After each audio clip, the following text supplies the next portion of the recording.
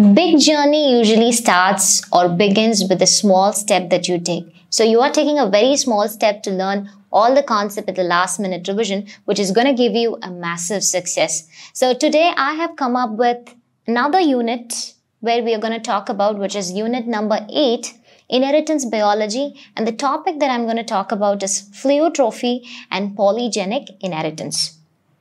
So let's proceed on to the table and let's understand that in detail. So the difference between Pleiotropy and polygenic inheritance, it is from Biotechnica's Conceptica table. So let's understand what is Pleiotropy and what is polygenic inheritance. So first let's talk about what is Pleiotropy. So very important, you have to understand that Pleiotropy means a single gene controlling many characters. So you can find many characters, or we can say traits. And you have to understand the difference between a character and a trait. As all of us knows that a character is, suppose let's take an example like an eye color is a character. Eye color is a character. But if I have to talk about a trait, trait is just nothing but blue eye color, black eye color. So it is just the state of a character, I can say. It is, suppose let's take blue eye color. So this is going to be the trait. So we can say a single gene controlling many characters or many trait is going to be Pleiotropy. And what about polygenic inheritance? Poly means many, genic means many genes. So the name gives us an idea, many genes controlling one character, or we can say one trait, one character or one trait. So this is the major differences between a Pleiotropy and polygenic inheritance. So first let's talk about Pleiotropy. Okay, so Pleiotropy is controlling of multiple traits by single gene. Yes, one gene but controls many characters, or we can say many traits. So one such example you can see over here is Phenylketonuria, autism, albinism, schizophrenia, sickle cell anemia. So if we have to talk about Phenylketonuria as an example so that you'll understand all the points which is there, I'm talking about Pleiotropy. So if I have to talk about Phenylketonuria, PKU, we know that there is a very specific gene called PAH genes. And this gene is going to be expressed as one important enzyme, we can say, which is Phenylalanine Hydrolysis. And this phenylalanine is going to convert a phenylalanine amino acid into tyrosine.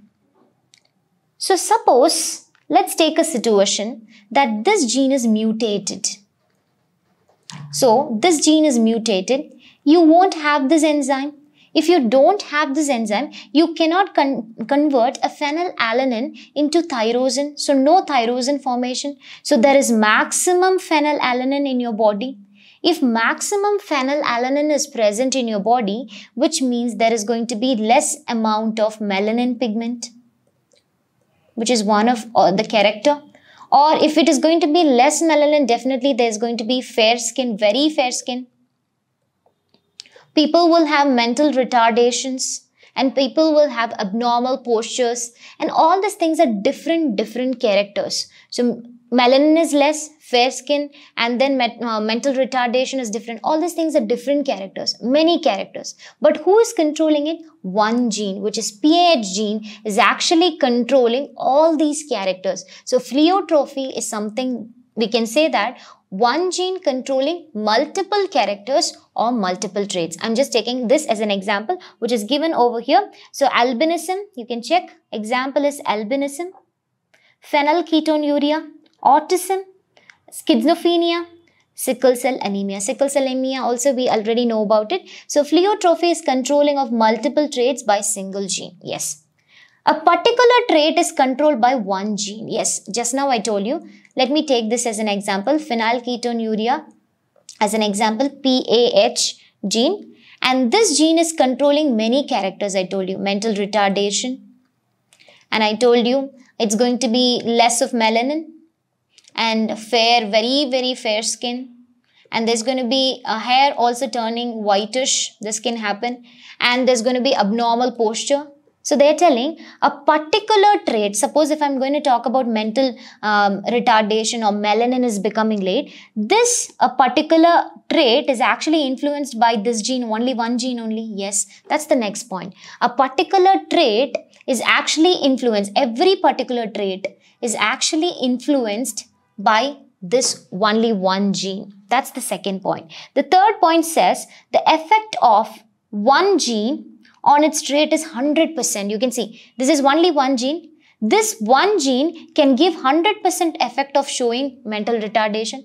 It shows 100% influence or effect to reduce the number of melanin. So this one gene can do 100% effect on every character or every trait. That's the third point. And Phleotrophy usually follows Mendelian's inheritance pattern. This is going to be the next point. And usually if you see Phenylketonuria or autism or albinism or schizophrenia, all these things are not, or we can say Pleiotrophy is not affected by any of the environmental factors. That's going to be the next point. And the last point is going to be the example. One gene controlling many characters at trait. You can see autism, phenylketonuria, schizophrenia, albinism, and sickle cell anemia.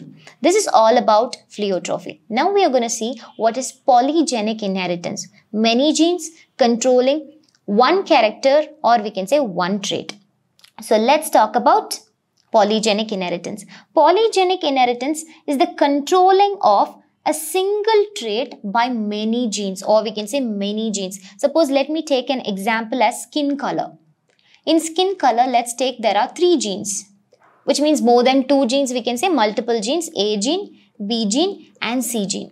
And these 3 genes are going to give skin color, which is going to be one character. One character. So it's going to give many genes controlling only one character. A polygenic inheritance is controlling of a single character or a trait by multiple genes. That is understood. Here, a particular trait is influenced by many genes. Suppose I'm talking about this skin color is actually influenced by many genes. Yes, A gene, B gene and C gene. So the second point goes like this. The effect of one gene on the trait is very small, because suppose if I'm talking about dominant characteristics, capital A, capital B, capital B and capital C. If all the 3 genes are going to be dominant, then the skin is going to be very dark, or we can say black,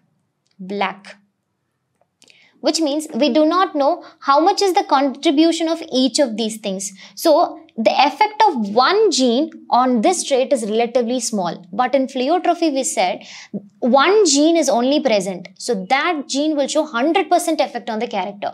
But here we have 3 genes. So the effect of one gene on this character is relatively small. That is going to be the next point. And it also shows but non-Mendelian inheritance pattern. It does not show Mendelian inheritance pattern. It is non-Mendelian inheritance pattern. Very important. This trait is influenced by environmental factor. A skin color is actually determined based on the environmental factor. So this trait is determined by the environmental factor, but Pleiotrophy is not determined or not influenced or not affected by the environmental factor.